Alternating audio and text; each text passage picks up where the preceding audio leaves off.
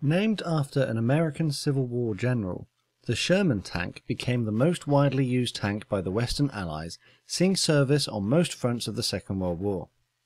Join me in this video as I build and review the Airfix 1/76 scale plastic model kit of this popular and well-known World War II tank.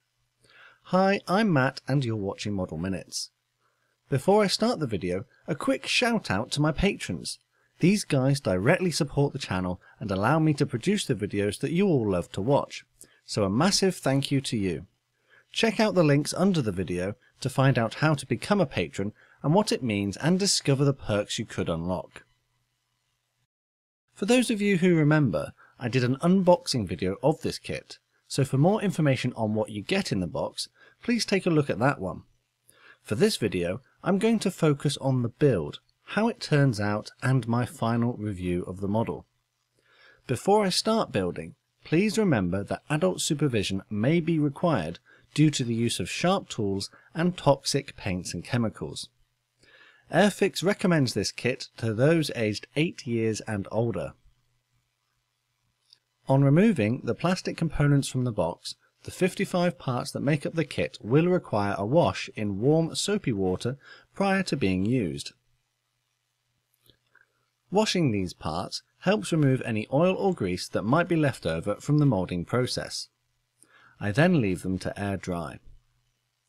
I begin the construction by snipping all the wheels from their sprue and cleaning up the burrs with a nail file.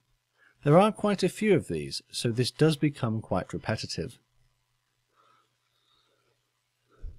I then repeat this for the suspension parts, again taking care when removing them from the sprue and cleaning up with a nail file. I test fit the wheels onto their locating pins on the suspension parts. The instructions recommend that you don't cement them in place. This gives me the impression that if you assemble this kit carefully, there is the possibility for the tracks to rotate freely. But having done some research and discovered that the tooling for this kit dates from 1961, I seriously doubt that it will be achievable. My fears were confirmed when I discovered that the first test wheel had become jammed in place on its locating pin. If the rest of the wheels are like this, then rotating wheels will be out of the question. I decide to drill out the centre of the wheels with a fine drill bit in an attempt to see if they fit better. Having finished drilling out the wheel centres, I place them onto their locating pins and cement the two halves of the suspension bogies together.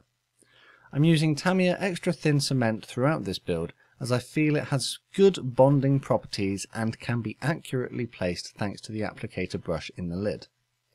This step must be completed 6 times before all the suspension bogies are completed.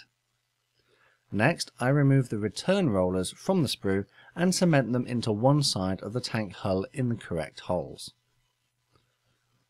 These are then joined by 3 of the bogie assemblies.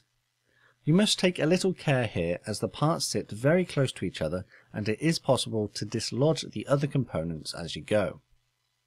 The guide roller at the rear cements into place in the correct hole. This is then followed by the front drive sprocket. This comes in 2 halves and these are cemented together. The instructions tell you not to cement it into position but to simply push it into place.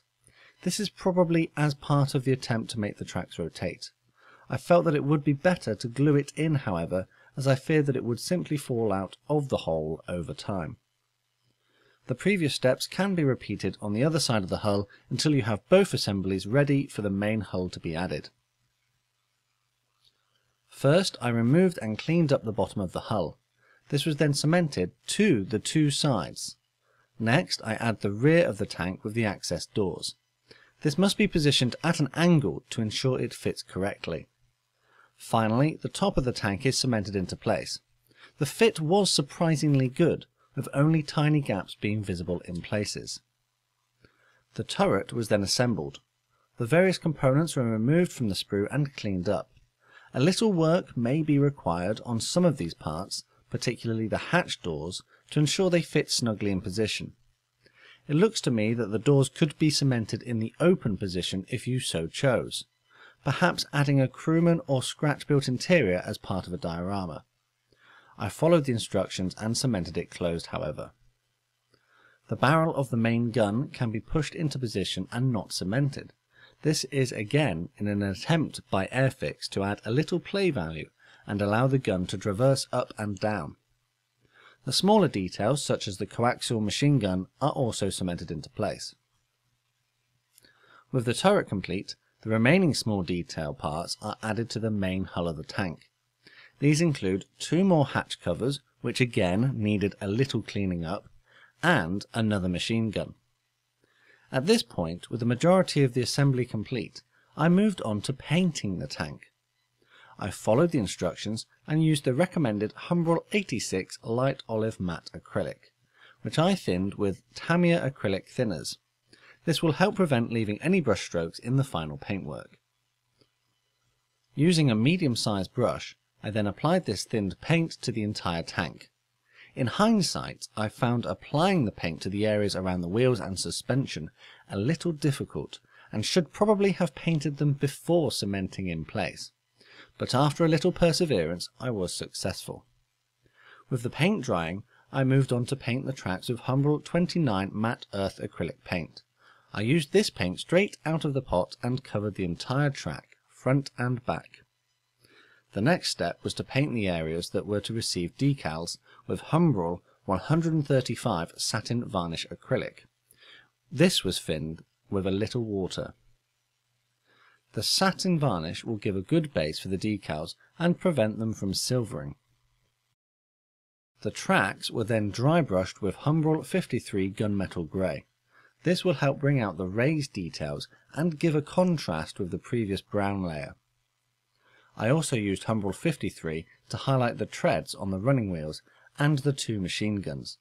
I had to take care here and found it a little difficult, again wishing I'd painted these parts before adding them to the model, but was able to get there in the end with a little patience. I used this paint to then pick out other small moulded details such as the heads of the shovel and pickaxe. Humbrol 26 khaki matte acrylic was used to highlight the wooden parts of these tools. I used a fine brush and took my time to carefully follow the raised details. At this point I am ready to apply the decals. I had decided to depict the British version, so cut them away from the sheet and put the US decals in my spares box. The decals were soaked in warm water to allow them to separate from the backing paper. The areas that were to receive the decals were given a coat of Humbrol Decal Fix. This will help them soften into the surface and appear painted on. I identified the correct locations for the decals from the instructions and gently slid them off the backing paper and took great care in positioning them. When they had settled into the surface and were not able to be moved, I gave them a further coat of decal fix to soften them further. With the decals now dry, the entire model was given a coat of Humbrol 49 matte varnish enamel. This enamel layer will help protect the decals and previous acrylic layers in the next step. When the varnish was dry, Citadel non-oil acrylic wash was applied to the entire model. This wash helps to bring out the recessed details and apply a subtle weathered effect. When it had dried slightly, Tamiya acrylic thinners were applied to cotton buds, and these were used to remove the excess wash from the raised areas of the tank. Had I not used an enamel varnish earlier, the previous acrylic paints would also be removed at this point. The tracks were then cut from each other using a sharp knife, taking care to remove the burrs that could be left over. They were then joined together and taped to the workbench to prevent them from moving. I heated a scalpel with the flame from a lighter, and when it was suitably hot, I pressed it on the inside of the tracks where they joined, melting the two halves together. You must be careful here, not only for your own safety, as fire is incredibly dangerous, but also so that you don't melt too much of the tracks and end up damaging them. The tracks can now be added to the model, gently stretching them over the wheels and sprockets like an elastic band. Care must be taken to prevent it from snapping. The final step was to apply a little weathering. I used Humbrol 11 silver acrylic to add a slight metallic effect in places. I removed the majority of the paint onto a paper towel and then dry brushed the residue over various areas of the model, such as the running gear, moving parts and sharp edges. And that's as far as I went with my model of the Airfix Sherman M4A2 tank in 1/76 scale. So, what do I think of this kit? If I'm honest, I thought it looked weird and oddly proportioned right up until I put the tracks on. I guess that's due to the fact that it was a bit strangely sized in real life. This was born of the requirement for it to be transportable in Europe, where the roads and railways were narrower, and this was incorporated into the design of the tank. I think it is a fair representation of a Sherman tank, but I have read in places that it's not particularly accurate for a M4A2 version.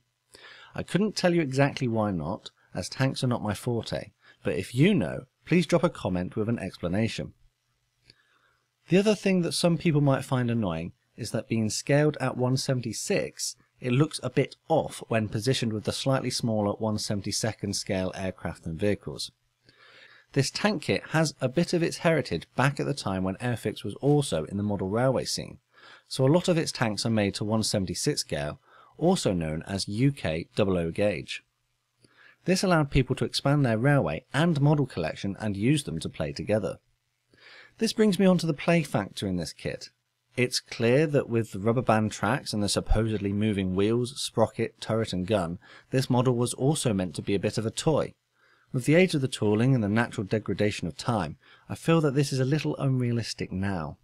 As a static model though, I feel it captures the overall look and shape of the Sherman tank. The details are a little crude in places, but generally it's a good model to add to the collection. Extra ideas for this model could be to add a crew, radio wires, sandbags, tools or supplies, and perhaps place it in a diorama of some kind. For the time being, I'm hoping to be able to add it to my Cromwell tank with the plans I've got in mind for that one.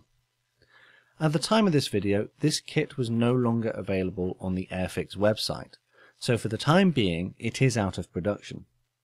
Some stocks of this recent version, and also of previous releases, do seem to be around in various online sellers however, and they are up for sale for between £6 and £10 here in the UK. I think this is a reasonable price for this kit, but as always, I'd shop around for a deal. So, in conclusion, this is a fun little kit to build, which can be completed to a reasonable standard in only a few hours. But it lacks the details and quality of model kits that have been designed in more recent years. There are various parts that can be frustrating and test your modelling skills, but generally the kit still goes together reasonably well. I really enjoyed building this little tank, and I'm really pleased with the results I've managed to achieve with my version of the Airfix Sherman tank in 1/76 scale. As always, let me know what you think of my build, techniques and finished model in the comments below. And if you've got any suggestions for other kits or videos you'd like to see me feature, please feel free to post that too. Also, take a look at the links in the description for extra content and perks. All that's left to say is thanks for watching, and I'll see you all again on the workbench next time.